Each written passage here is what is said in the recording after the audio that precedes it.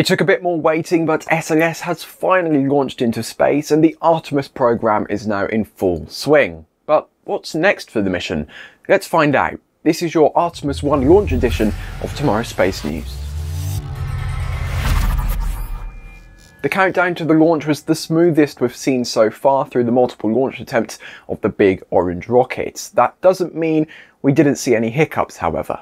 At 2:30 Universal, NASA announced that they had stopped flowing liquid hydrogen into the core stage due to a quote intermittent leak on the replenish valve.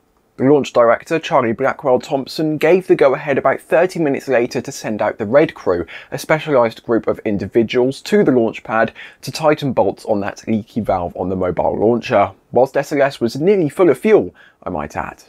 After about an hour of work, the Red Crew left 39B, allowing the liquid hydrogen replenish to be restarted. But not all the wrinkles were ironed out just yet, as a bad Ethernet switch needed to be replaced and re-verified by the range. With plenty of time left in the window, the range managed to replace the bad Ethernet switch and verify the flight termination system would still work if it was needed. Launch control polled go for launch and the planned T-10 minute hold ended, resuming the countdown to launch. We've been waiting so long for this moment, but finally, SLS has lifted off the pad and Orion is heading to the moon. 4-stage engine start. 3, 2, 1. Boosters in ignition. And liftoff of Artemis I. We rise together, back to the moon and beyond. On the 16th of November 2022 at 06:47 and 44 seconds UTC, the two solid rocket boosters ignited and SLS lifted off Launch Complex 39B, beginning the 3.5-week Artemis I mission. Firstly though, the roar of the 5-segment shuttle-derived solid rocket boosters had to eventually come to an end, and they were jettisoned at 2 minutes and 12 seconds into the flight. Following the SRBs were the service module panels, which protected ESA's automated transfer vehicle-derived European service module until T+3 minutes and 13 seconds. 3 kilometers and 6 seconds later, the inert launch abort tower was jettisoned, unveiling the Orion capsule to the outside world and also giving the passengers aboard a good view out of the window. And finally, after a few more minutes of thrashing from the 4 RS-25 engines, the core stage experienced main engine cutoff at 8 minutes and 16 seconds before separating from the interim cryogenic propulsion stage, also known as the second stage. The ICPS burnt for approximately 10 more minutes before holding off for 12 whilst Orion deployed its solar arrays, allowing it to generate electricity for the first time. Once the solar panels were extended successfully, the ICPS burnt again for a short 22-second blip to raise the perigee of its orbit.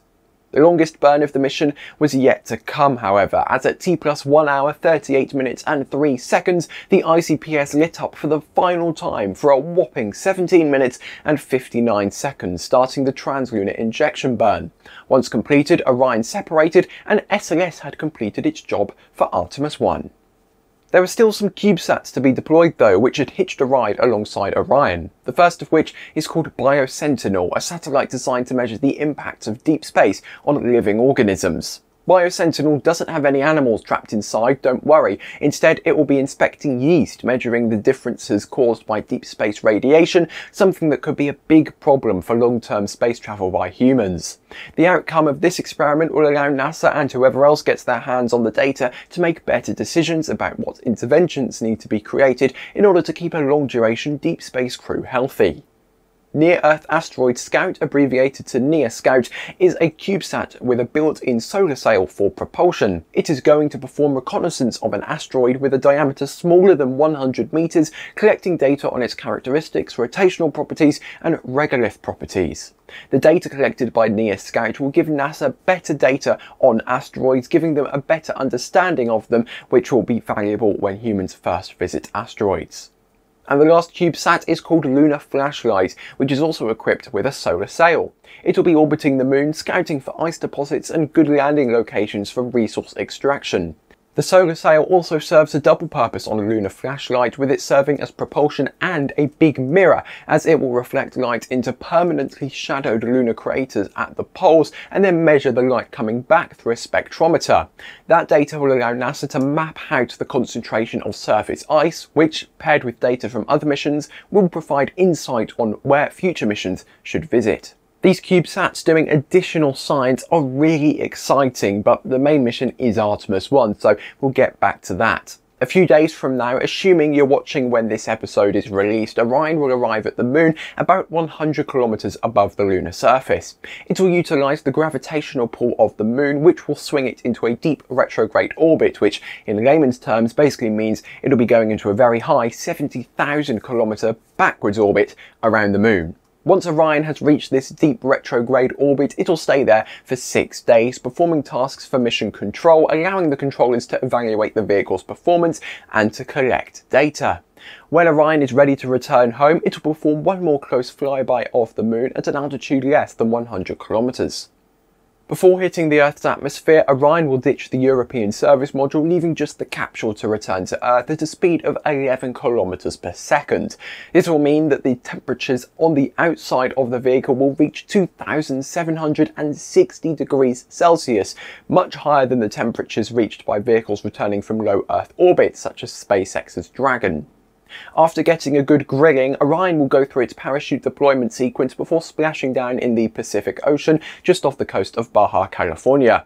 That's still a few weeks away though, so I'll update you on that closer to the time. I need to give you a reason to come back to the channel. Hopefully you've learned a thing or two about the incredible launch which we've just witnessed, which was the loudest and most amazing way we could have entered the Artemis era. The maiden flight of the Space Launch System is the beginning of humanity's return to the moon, and I can't wait. It's actually happened, and it is unbelievable. As always, a big thank you to all the citizens of tomorrow who have helped to support the show financially. In this special episode, I'm also going to give a big thank you to previous supporters of the show as well, as Tomorrow has existed in some form since the retirement of the Space Shuttle back in 2011, and without your support through the 2010s, I wouldn't be here right now just after the launch of the Space Launch System. If you want to support our work documenting the future of humanity, consider becoming a member at join.tmro.tv or the join button below. I still can't believe it's actually happened, but it has. The Artemis era has arrived and the next boots on the lunar surface have just gotten a lot closer. Thanks for watching and goodbye.